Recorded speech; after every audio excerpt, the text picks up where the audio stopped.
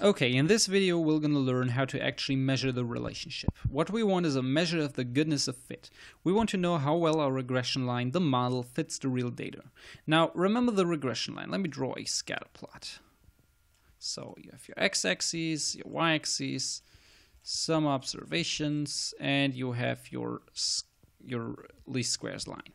Okay, as you can see, not all points are directly on the line. So in other words, our independent variable x doesn't perfectly explain the variation of y. So x doesn't perfectly explain y.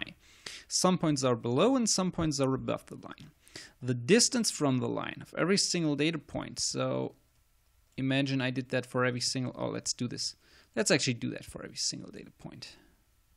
So the distance away from the regression line, this is what we call, or these are what we call residuals.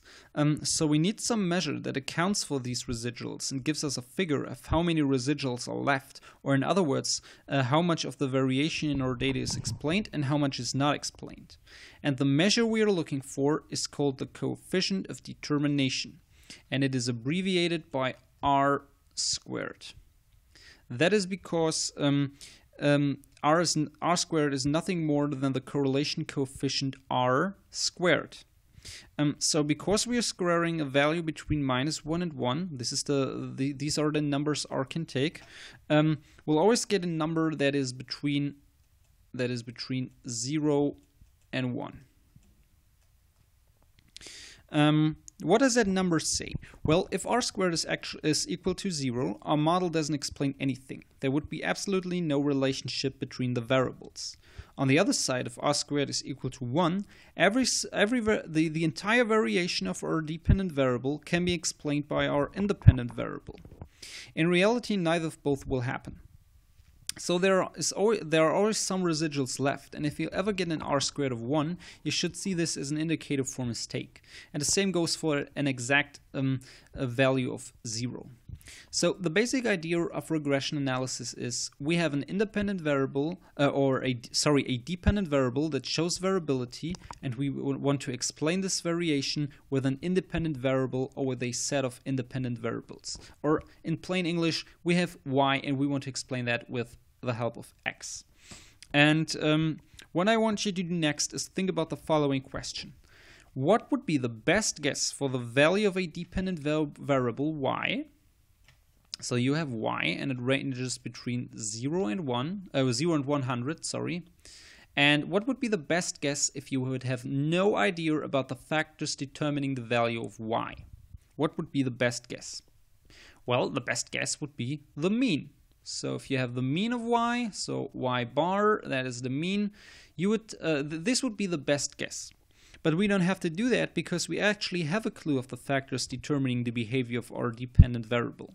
We have the independent variable x, for example, that helps us predict or actually helps us explain the value of y. So we have the value or the variable x we can explain y with. So what we would do is a simple scatter plot. So let's not put in that many observations. So let's make it look like this. And you would put in the regression line. So it might look something like this. Okay, now let's see by how much we were able to improve the situation. Let's take one example. So let's take this data point right here, okay? So the distance from the mean line to the regression line, so the distance right here, this distance, this is the actual improvement we made, but there is still some space between the regression line and our actual data point. This is still unexplained variation. So the yellow part right here, this is unexplained or still unexplained variation, while we were able to explain that much with x. So this is explained variation. And of course, the same goes for every single data point that there is. So we have some explained variation and some unexplained variation. And how does that interact with the measure of fit? Well, think about the following. what would be the total variation be equal to? So you have the sum of the total variation. So if I would sum the entire variation of every single data point, so every data point has some variation, and if I would square it, so what is the sum of the total variation equal to? Well, it's equal to the sum of the explained variation plus the sum of the unexplained variation, because these two constitute the entire variation. Okay, and again, how does r squared fit into that? Well, what r squared does is, let's get some room over here. So what r squared does is simply it takes the sum of the explained variation. So it looks, okay, how much explained variation do we have in the scatter plot? So it looks at every single data point, it adds together the explained variation, and it divides it by the sum of the total variation.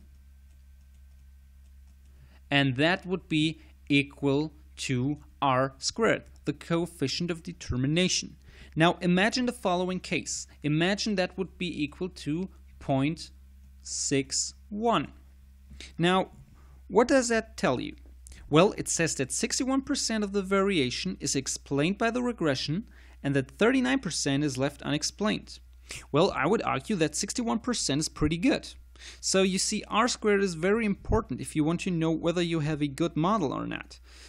Let's imagine the following case. Imagine you would be able to explain everything. So how would r squared of 1, what would that look like? Well, it would look something like this. So we have a scatter plot of x and y.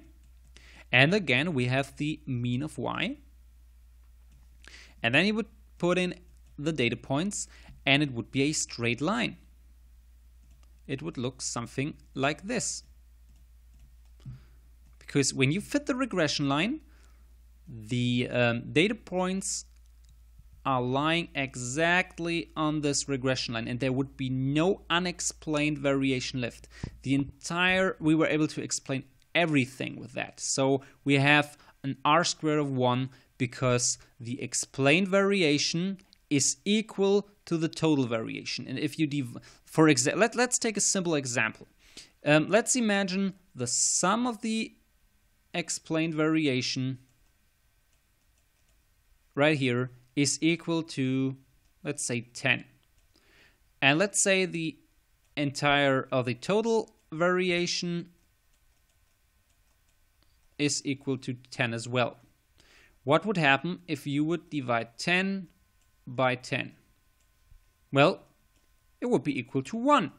So we would be able to explain the total, or there's no variation left to explain. There's no unexplained variation. So the sum of the explained variation is equal to the sum of the total variation. And that is why r squared would be equal to 1. But again, this is a case you will never encounter in reality.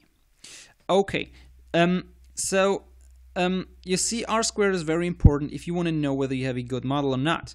And the thing to take away from this lesson is r squared ranges between 0 and 1 and basically tells you how good your model is. 0 says your model is useless in explaining the variation of the dependent variable with the variation of the independent variable or variables, and that there is no relationship at all.